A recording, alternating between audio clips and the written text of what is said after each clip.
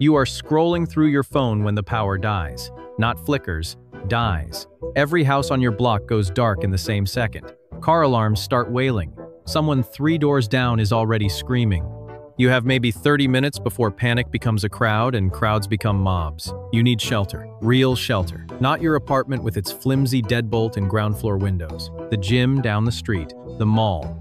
That old warehouse by the highway. They all look like buildings, but only some of them are structures that keep you alive. The rest are traps with doors. In the first 72 hours, picking wrong means you do not get a second chance. This is not about bunkers or compounds. This is about the buildings already around you. Because when collapse happens, architecture turns into biology. 4 walls do not mean safety. They mean variables. Heat retention, sight lines, noise signature, resource density, defensibility. Today, we are ranking real, everyday structures by survival science. Then we are walking through the buildings people run toward that quietly turn into coffins. In timeline 12K, they thought floor-to-ceiling windows were tactical advantages. It made sense at the time. You could see threats coming. Watch the street.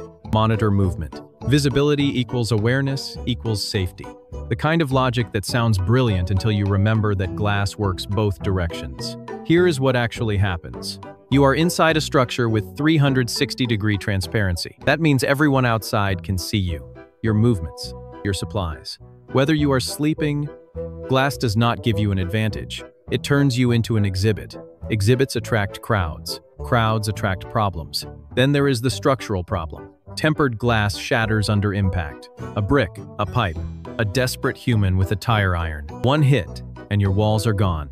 Now you are defending a building with no barriers and razor-sharp debris everywhere. Try to move fast across broken glass in the dark, and your feet turn into tenderized meat in under 10 seconds. And sound? Glass is an excellent conductor of noise.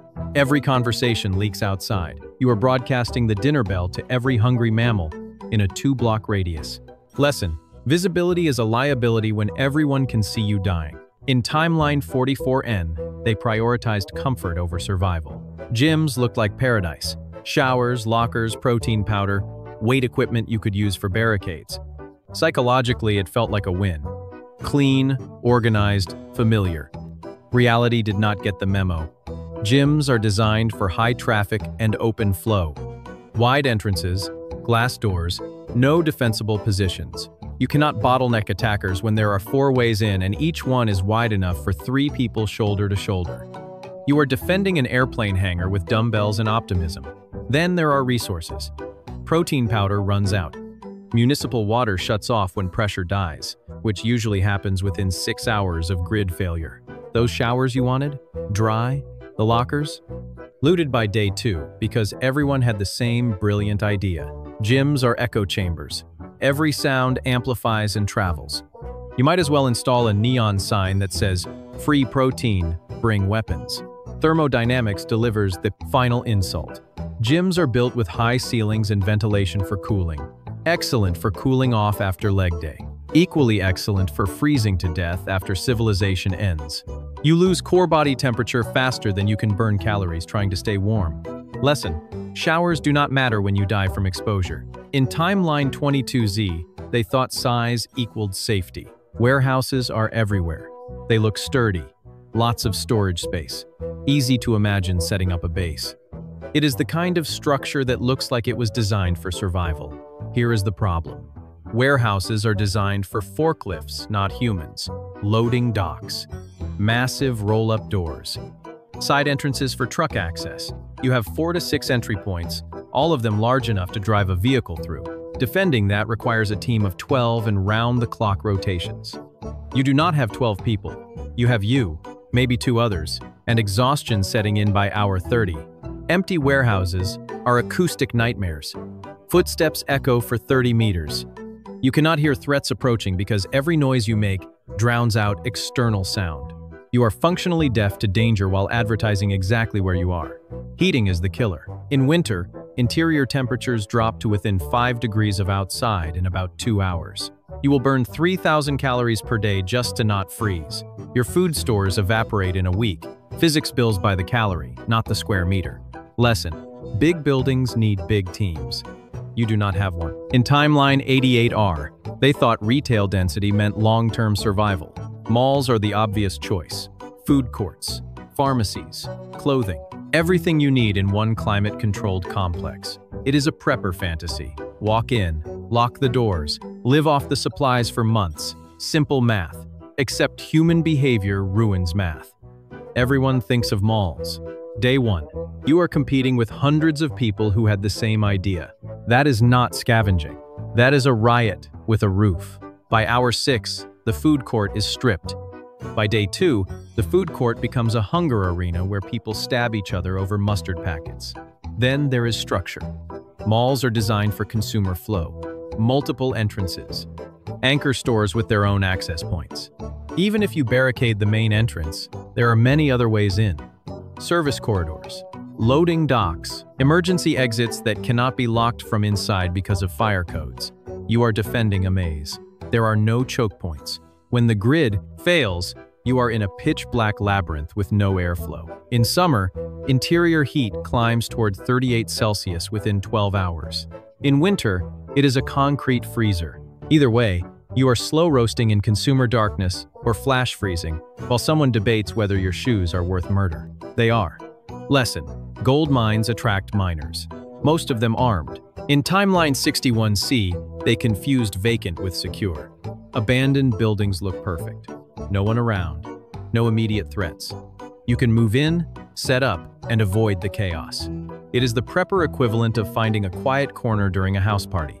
Logical, private, fatal. Here is why. Abandoned buildings are abandoned for a reason. Major structural damage. Environments have mold or asbestos, compromised foundations. The reason it is empty is because it is failing. You are moving into a structure that is already halfway to collapse. You are betting your life on architecture that is already lost. Then there is the human element. Abandoned buildings attract other desperate people. Squatters, addicts, looters. You are not the first person to think of it. You are just the newest contestant in a game show called Who Dies Here Next? No utilities, no water, no heat. You will spend 8 hours a day just finding enough calories and clean water to survive the next 24 hours. That is not survival. That is auditioning for a documentary about poor choices. This is not theory. It is thermodynamics with teeth. Lesson: empty does not mean safe. It means everyone else already left. Let us talk about what actually matters. Architecture is not aesthetic. It is applied physics. Every structure has a survival profile based on 4 variables. Defensibility, resource access, thermal efficiency, noise signature. Get 3 out of 4 right and you survive the first week. Get 2 of them wrong and you are a statistic by day 4. Defensibility is geometry. You want limited entry points. Narrow corridors. Brick or concrete construction that stops projectiles. Small windows set high. Libraries. Small post offices. Older fire stations. These buildings were designed before open concept became trendy. They have load-bearing walls, solid doors, functional barriers. Glass front retail is not a barrier. It is a suggestion. A suggestion written in breakable material by architects who assumed society would continue existing. Resource access. Municipal water pressure dies within about 6 hours of grid failure. After that, you are collecting rainwater. Food is distance.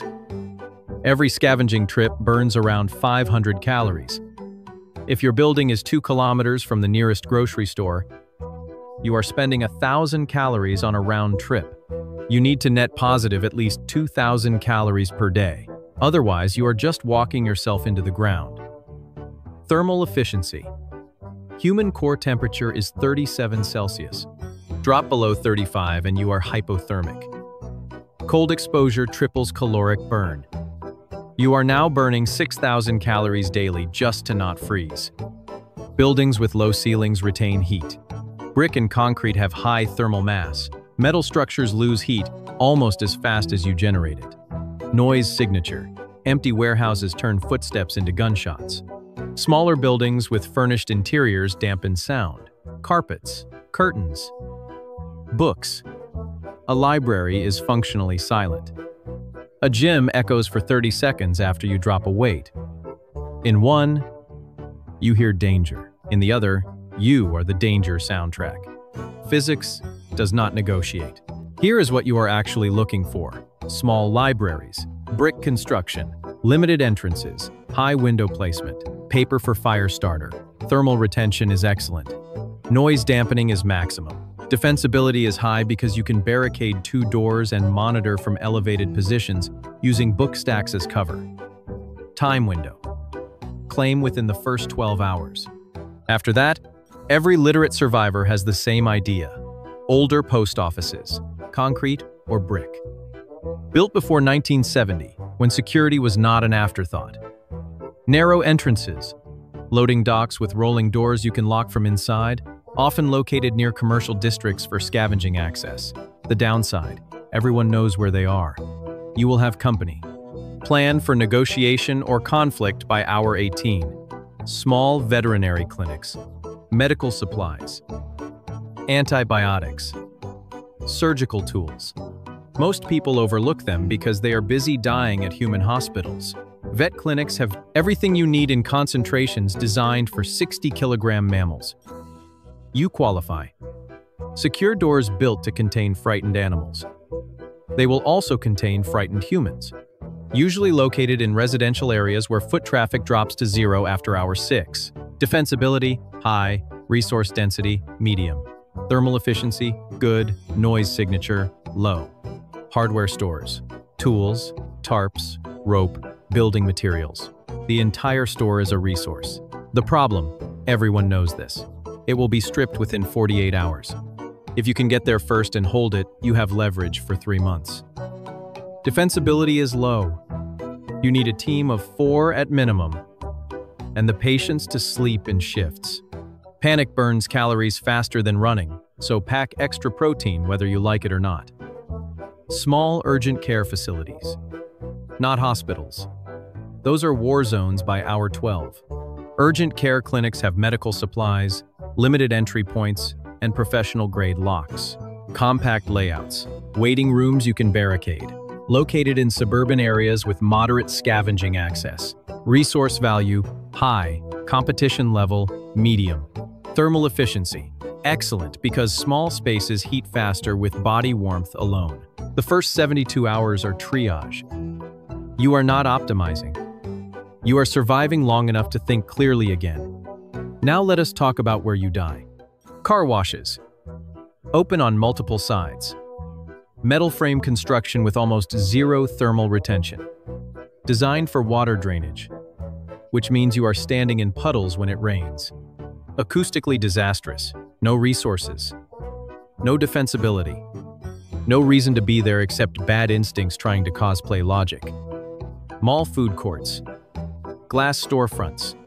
Central locations surrounded by corridors. They attract every desperate person within walking distance. Food is gone by day 1. You are fighting over crumbs in a fishbowl while 50 people watch from the mezzanine. You are a target from the moment you step into the open.